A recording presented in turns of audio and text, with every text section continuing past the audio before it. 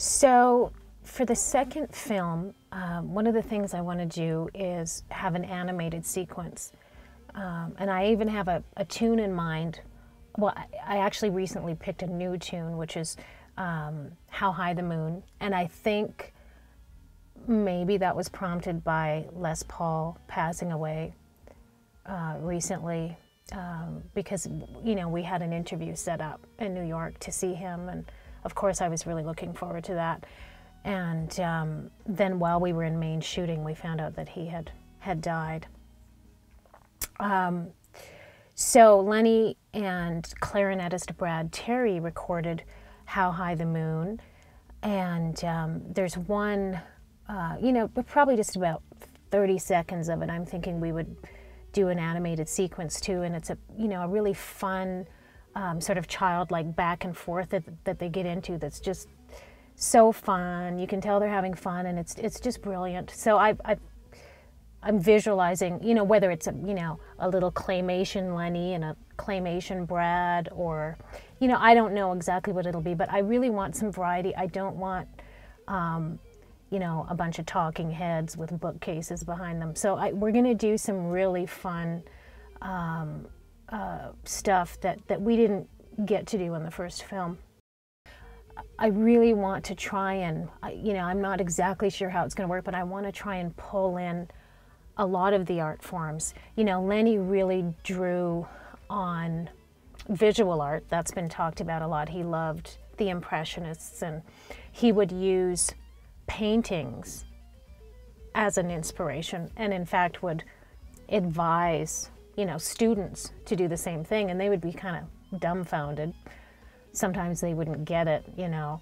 So, and apparently he had, you know, he would show them, you know, the music to the tune, and then he had a coffee table book of art, and he, you know, tore the pages out and put it in with his sheet music or his gig book, or, you know, I've heard different stories, but, you know, he would say, you know, this is how you play it, but it should sound like this, and he would point at the painting.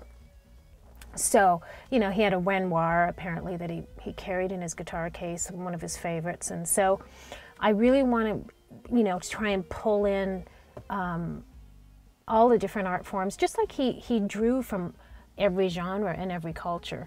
It's kind of trendy to do that now. It wasn't then, you know. Lenny was fusing styles when it wasn't as hip as it is now.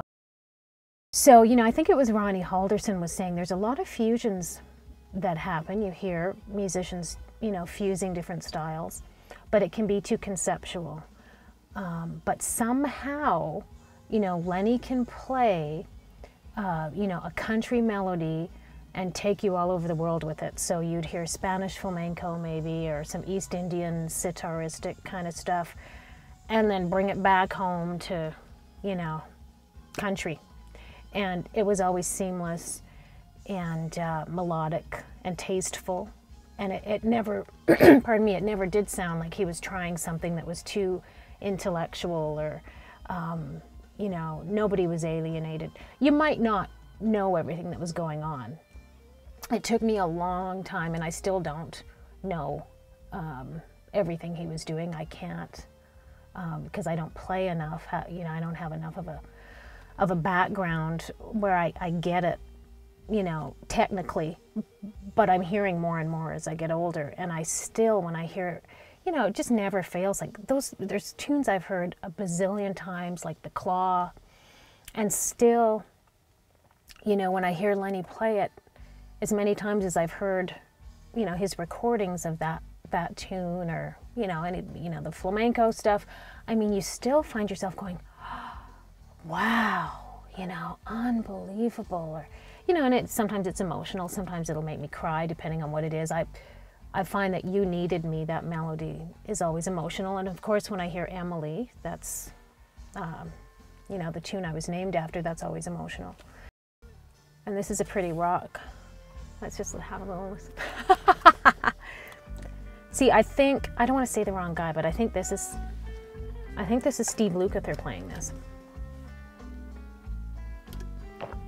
I really like this. But so yeah, so I want to, you know, and I'm contemplating, I don't know if it's going to work, but I wanted to also, I want to bring in dance and have some movement, and I'm not sure exactly how it'll work.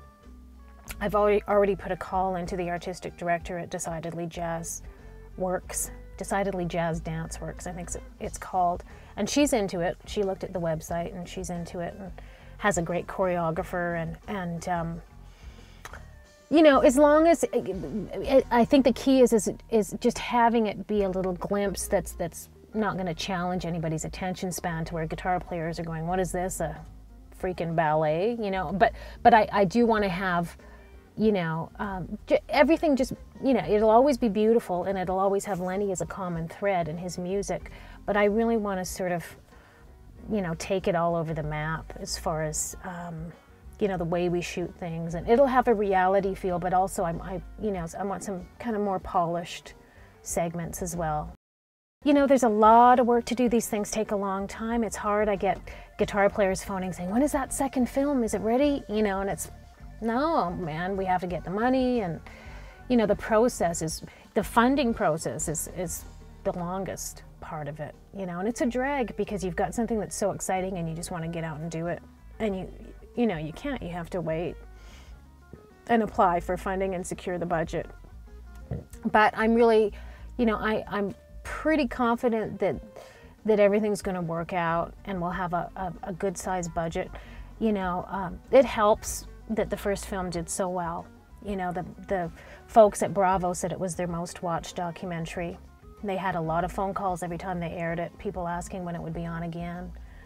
And, you know, I get a ton of requests for DVD copies of it through the website.